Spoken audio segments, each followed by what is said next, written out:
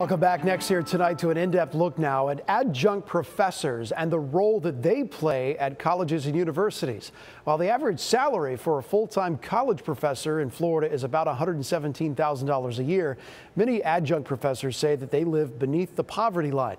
ABC Action News reporter Anthony Hill tonight finding out what created this situation. According to the Service Employees International Union, more than 70% of professors in the Florida college system are adjunct professors, meaning they don't have the same job security, they're paid significantly less, and they don't receive the same benefits as full-time professors, making it officially a part of the gig economy. Dear Larry, my name is Yuki Jackson, and I'm an adjunct professor at your institution.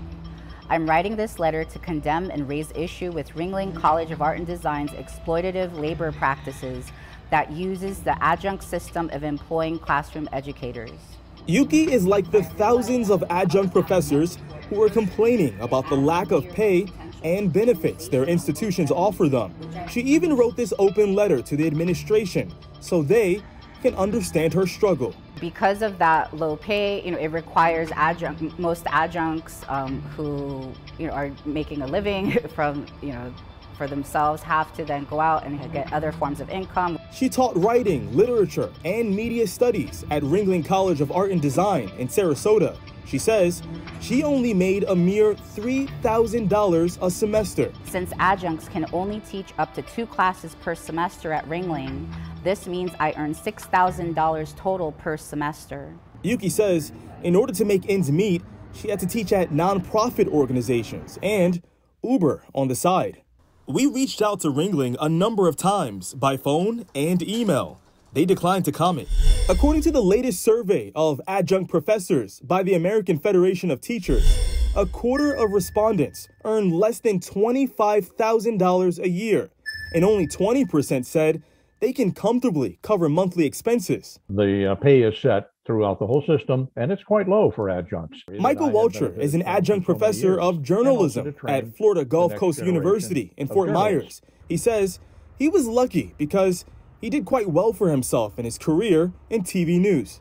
He says he became an adjunct professor during his retirement to pay back the industry he feels he benefited from. And also to train the next generation of journalists.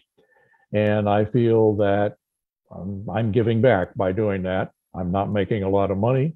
And while money isn't an issue for him, he says he understands how hard this can be for the many who are depending on this job, especially because it lacks many of the benefits full-time professors receive. But you do not have access to the state health care system or signing up for insurance that way, or dental or vision. Healthcare is tough. It was great when the Affordable Health Care Act came in.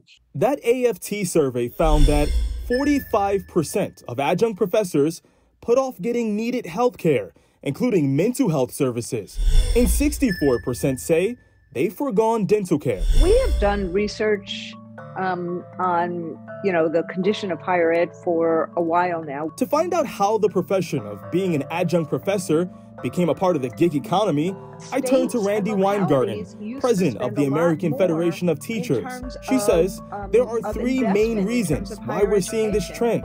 First, disinvestment in public education. States and localities used to spend a lot more in terms of investment, in terms of higher education. Second, she says many institutions of higher education are not spending the money where it should be spent. Frankly, it takes a union to help create the conditions that kids need to learn and to stay in college, and that teachers need so that they can have not only a decent wage, but they can spend the time with kids, not running from place to place to place. And third, she says there's been a lack of organizing among faculty.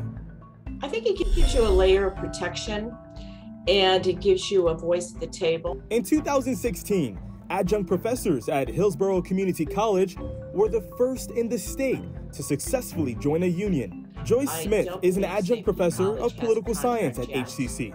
SEIU is the union that represents them, and they say Adjunct professors there have received about a 14% pay increase over the years from their first contract, and they receive cancellation fees in the event the college decides to cancel a course. It's always very difficult doing a negotiation. You're not going to get everything you want. Another concern for many adjunct professors is the topic of retirement.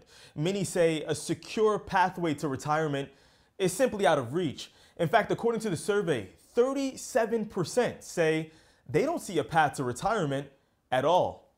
In Tampa, I'm in-depth reporter Anthony Hill, ABC Action News.